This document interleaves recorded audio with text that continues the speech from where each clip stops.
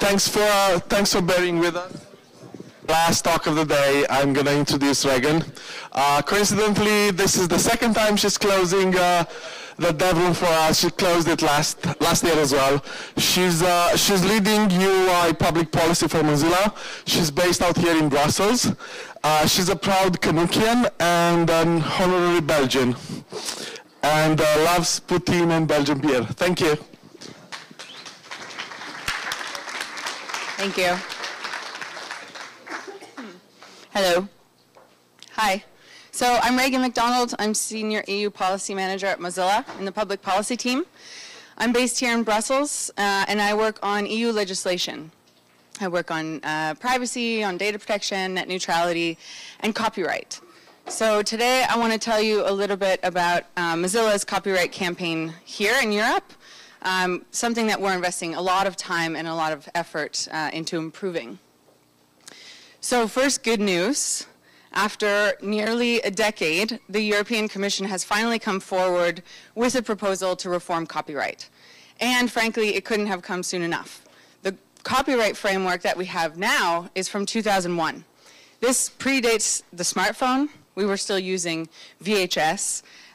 It's very fragmented and a little bit confusing and out of date. So we were very excited to know, and in fact encouraging the European Commission and the EU institutions to reform legislation to bring copyright into the 21st century, to think about how to add flexibility, to create a regulatory environment that would foster and encourage creativity and innovation online. So the bad news is the copyright reform that we have right now, that is right now being debated by the European Parliament and the Council, is not the copyright reform that we need. This reform focuses a lot on some major industry rights holders, and it is very much focused on enforcement. It does very little to address what the user can do and would not, in our view, promote innovation or creativity online. Rather, some of these proposals risk undermining that. And so before I go into, what I basically want to do in the 20 minutes is give you guys a general overview of the 4 major issues that we are focusing on in this copyright reform, and then give you an idea of how you can help, because we need your voices in this debate. But I first just want to explain why Mozilla, which is an organization that builds the Firefox web browser, and as a global community, why we care about copyright reform. Well, first, we're a mission-driven organization. We want to ensure that the internet remains a global public resource that's open and accessible to all. And also, as being a community, a global community of makers and builders and hackers, we want to make sure that, especially in legislation, people are allowed and in fact encouraged to take something and to make something new, to actually express themselves and to build something. So we want to make sure that the laws kind of have that potential and are not actually restrictive. And so copyright law actually can dictate a lot of what you can and can't do. And so that's why we want to make sure that this copyright reform in Europe actually ends up benefiting users and benefiting innovation and not the other way around. And so just as a disclaimer, we're not trying to abolish copyright. I feel like I should just say that. We think that copyright can be perfectly a great mechanism. I mean, ostensibly, it's supposed to be built as a kind of remuneration incentives idea, which can advance all sorts of cultural things or scientific progress, to remunerate creators. This can be good, but not if it's not balanced. If it's maximalist copyright and is only benefiting a handful of stakeholders, and it doesn't actually take account for all of the different actors in the web ecosystem, then it needs to be reformed. We need to have a balanced copyright reform. So I will go briefly through the 4 issues that we're focusing on. And I even put the articles if you want to get wonky. And I have a little handout that also explains in these 4 issues as well. So the first one is upload filters. This is Article 13. This is probably the most dangerous proposal that is in the copyright directive right now. And basically, what it proposes is three things. One, to make platforms, open platforms that host large amounts of copyrighted content to become liable for that content, which means they become liable for the actions of their users. The second thing it would require is that any of these platforms that are hosting large amounts of copyrighted content would have to conclude some kind of deals or agreements with rights holders. It doesn't specify exactly what, but maybe that means licensing agreements, but essentially they would seek permission from rights holders before having that copyrighted content on their platforms. And the third thing, which is the most concerning, is that in order to uphold these agreements that they make, they have to make sure that they are not infringing these agreements. So they must implement filters, content recognition technologies to make sure that these deals are upheld. And this applies to all kinds of copyright, not just music, but all sorts of copyright. And it's not just for YouTube and other major platforms, but it would extend to Wikipedia, to GitHub, to anything, Reddit, take your pick. So we really need to reduce that article and bring it back in line with EU law. And the second thing we want to do, which actually is not in the proposal, but this is something that we feel is missing in order to add a sort of user-focused right for copyright that is missing right now, and that's a user-generated content exception. So we want to add this to make it legal and, in fact, encourage the types of ways that content and information and culture is accessed, remixed, and shared online. And we think that from Mozilla's point of view, it would really take the spirit, I think, of the open source community and put that into copyright law. So we would like to see that included. The third thing is a neighboring right for press publishers. That's in Article 11. You might have heard this be called a snippet tax or Google tax. Has anyone heard of that? A few people. Okay, so basically this is a proposal to extend copyright. So this would extend to press publishers for the uses of their press publications online. What that means, I think, because the article doesn't exactly specify, that major press publications would get to charge different aggregators for indexing their content based on the snippet, so a handful of words or the title plus the hyperlink. We're opposed to this for a number of reasons. One, it's a failed policy. Two, it has a lot of negative implications for access to information. And three, it hurts smaller players and creates more burdens to entry into the market. This has already been attempted in Germany and Spain and has failed miserably. In Spain, where this is still implemented, a handful of startups had to close their doors because they either couldn't afford to pay for these press snippets or just because of the legal certainty that was created. In Germany, from a competition point of view, this was actually quite bad, because a few small aggregators had to close their doors, but it also entrenched the power of one of the major aggregators, which was Google. So Google News and Google Search. So in 2013, when this law was negotiated, a lot of the focus centered around Google, around these big ad-driven based platforms that need to pay their fair share. But since it has been implemented, these large platforms haven't paid a cent. So it doesn't really seem to accomplish anything, and it hasn't benefited even the publishers. And it also has the negative implication of reducing information online. So we would like to see that removed from the proposal. And the last thing is in Article 3, and that's TDM. It's text and data mining. This is a new exception that the European Commission has proposed. Text and data mining is basically a way to read large data sets. It's an algorithm or a software that you can apply in order to mine a bunch of articles at the same time. So we think that in a data-driven, in a big data universe, it is key to be able to read and to understand large data sets. Unfortunately, the exception would only apply to research institutions. So that's one step forward, but we need much, much, much, much more.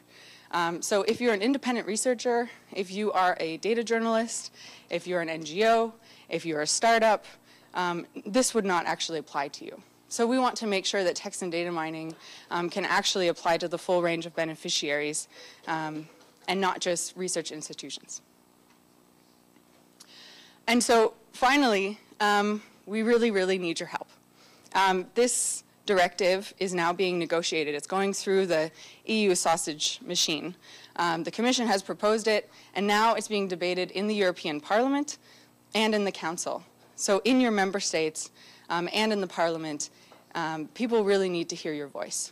And something I can say from being in Brussels, speaking at a lot of events and having a lot of meetings, the debate around copyright, it becomes very emotive and is very, unfortunately, binary. So unhelpfully binary. So the broad debate is really big major platforms or big companies from Silicon Valley versus the rights holders, versus the press publications, the music and film industry. But it fails to actually understand all of the different levels of stakeholders that are going to be impacted by this. The levels of creators and makers. And so you guys are creators, those who make software, those who build software, who are making the internet better. So we really need you to weigh in and to talk to your MEPs, to talk to your members of European Parliament, but even to talk to people in your country about how important this is, so we can shift the balance to make sure that we get a copyright reform that actually works for us and supports the interests of everyone in the web ecosystem, rather than just a handful of few major companies.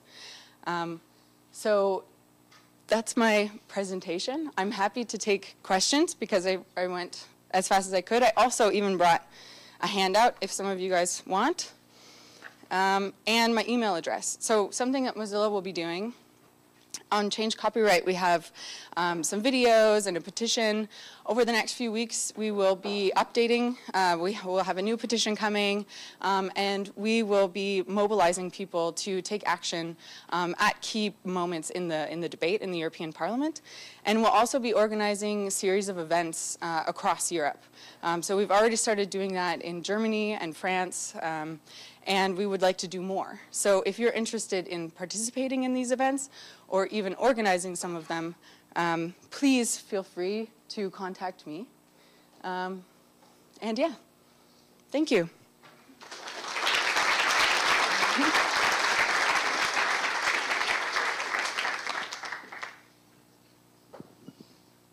Does anyone have any questions?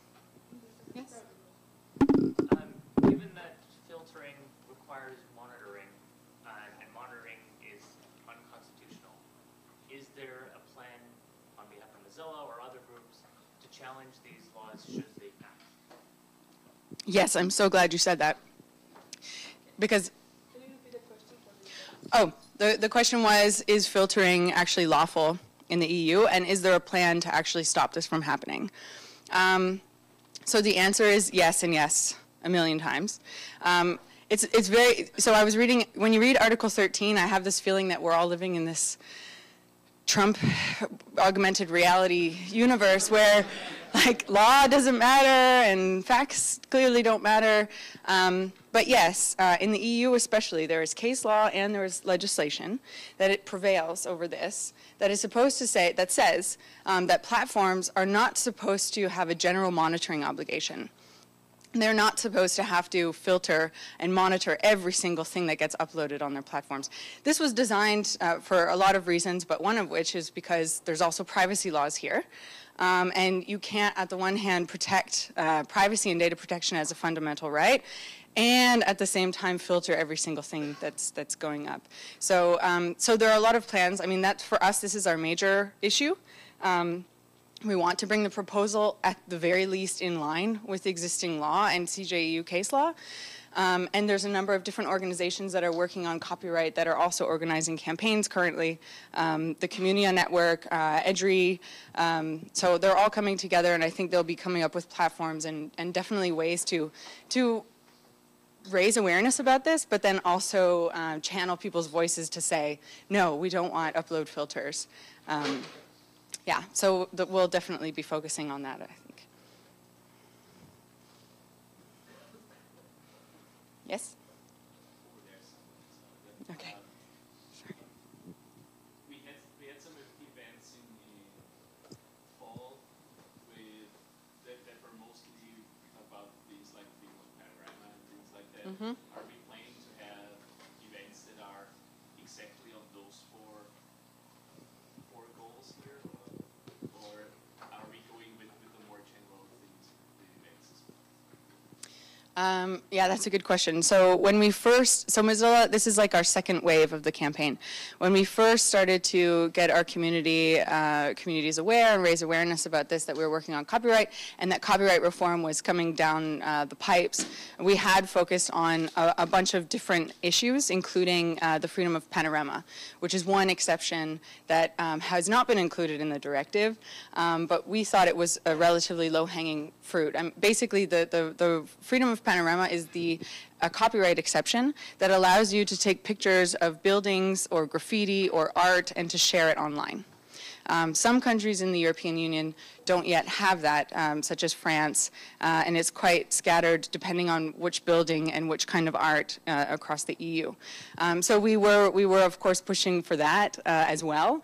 That would be great if that was included, and if, you know, in an event, if it comes up, of course, like that will be something we would talk about. Wikimedia is also still very focused on this.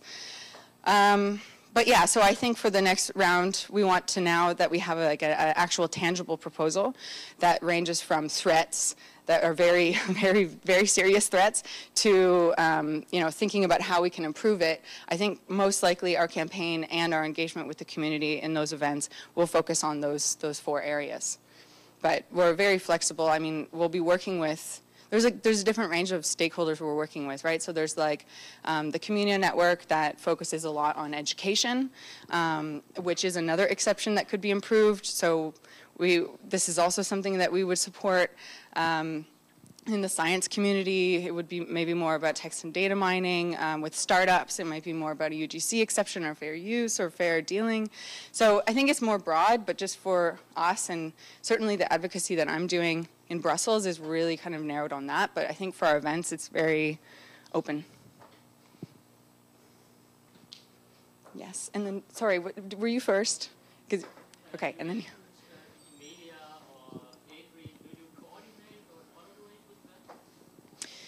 Yes, definitely.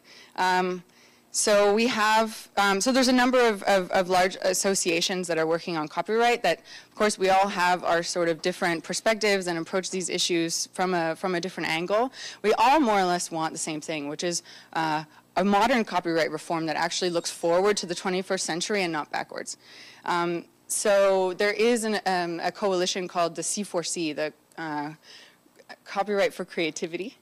And this is a kind of umbrella platform, basically, which brings together some companies like CCIA as a member, but also the digital rights NGOs like EDRI and Open Rights Group, the libraries, all sorts of different players. So we actually use that as a kind of coordinating tool to work together. And so we don't always necessarily do like joint campaigns necessarily, but we're all certainly talking. I think those that are interested in actually getting better copyright reform, a lot of people have the similar issues. And so we try to work together as much as possible and to amplify certain voices and to support others wherever we can. Yes? Okay. We got an event about change copyright in Italy and joined with Wikipedia Italy about that. And my question is, because we are doing the next wave, as I understood, what was the benefit of the first wave to explain why we do it again another one? Would be a blog post, something to explain to the people that we do it again because it's not enough or because it was not working the first way? So the thing about EU policymaking, so the question was, should we do, or what is the purpose of doing another wave, and are we basically starting over? And yeah, okay. So the thing about EU policymaking is that it is a very, very slow game. So this legislation has been, or this potential reform has been under discussion for over 5 years. And now that we have a directive, the whole process of it going through the European Parliament, going through the Council, and then coming together with the Commission and the Parliament and the Council to negotiate a final agreement, by the time we get done with that, it's at least a year. So I think that the European Parliament wants to finish this by the end of 2017. I think it will be very difficult to do that. But so to answer your question, it's just to say, if we want to really have an impact and mobilize especially different voices to add to this campaign, it has to be a kind of sustained long-term effort. And so in the first wave, it was more, I would say, because we didn't have the proposal yet, it was more of like, hey, we're working on copyright, this is important, and this is how it impacts you. Now that we have a proposal, we want to kind of take it to the next level, to say, hey, this is what we're working on, this is what the directive says, this is how it needs to be fixed, and here's how your voice can matter. And so finding ways, for instance, like to get those communities to take the next step and to actually contact their members of European Parliament, or even to contact people in their own government. These are, I think, like potentially game-changing elements. Because once, especially elected officials, they hear from people who vote for them, trust me, they change their mind. They really, really do. And so I think that that's kind of our thinking of doing like a second wave of mobilization. And we'll do a third wave too. Yes, and then you. Besides what you said about Commons Interactive, and also in the education section, because it has lots of problems, mainly because it seems, correct me if I'm wrong, that eliminates the exception for all kinds of informal education in what regards digital uses of the materials. So my first question is, I believe Mozilla has some kind of informal education with its users and so on. So is this important for you also? And my second question is, do you know the roadmap on the European Parliament? Meaning, and what is the date they will be deciding this, so we can contact them before vote? Okay, thank you. Two great questions. One was on another exception that I didn't cover on education, and two was on a little bit more details on the process in the European Parliament.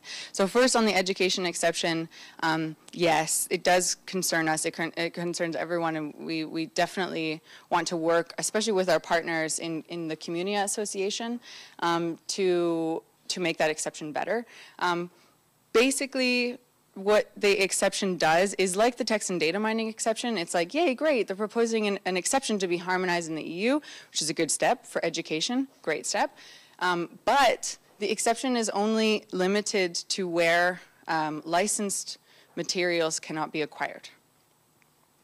So that means that if you're a school or an education institution, if you can buy the copyrighted works, then you will not apply to the exception, which isn't really addressing the problem. My husband is a teacher in Belgium, and I can tell you the problem is not finding licensed works. The problem is absolutely the cost and the legal uncertainty of like what kind of snippet or what size of the copyrighted work you're allowed to share with your classroom.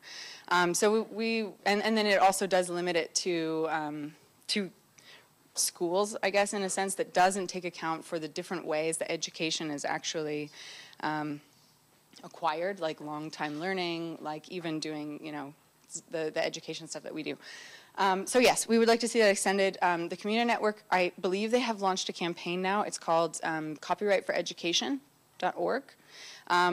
And so this is also something that we'll be doing an event actually in Kennisland with one of the community members in Amsterdam at the end of this month that will focus on education. So it's certainly something that we are following very closely, and we're mostly leaning on our partners who are like experts in this area to make sure that that exception is broadened as well, so it's useful to everyone. And then the second question on the process.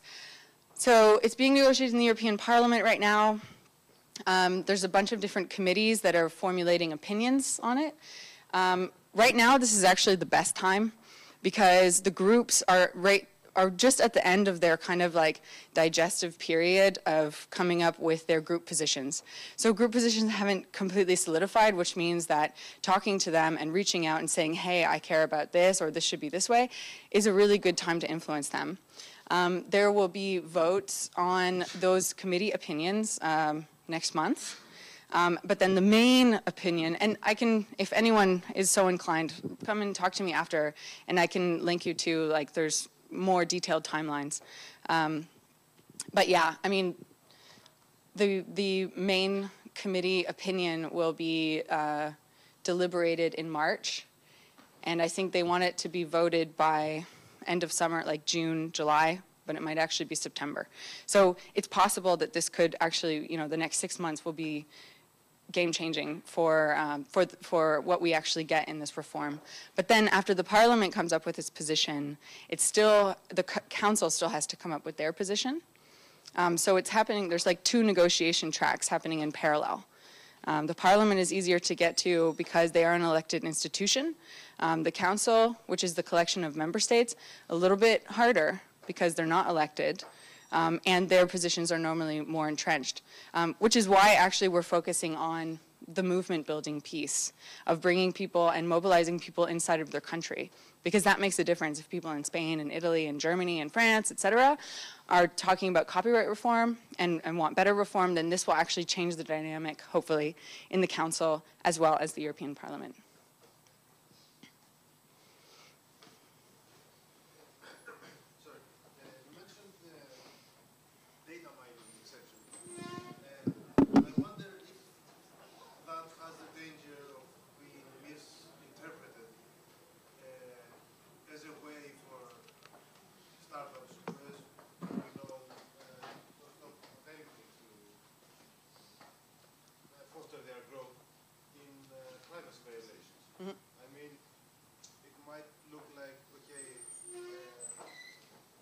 Just using the data for mining purposes, so I can use some, I don't know, the collection of all the movies that there are, which I find as a valid use. But on the other hand, if we think that, I don't know, maybe the metadata of my involvement in a project is personally identifying information, then I wouldn't really like the start of data mining. I wouldn't like anyone mining that data. But okay, so that's a great question about text and data mining.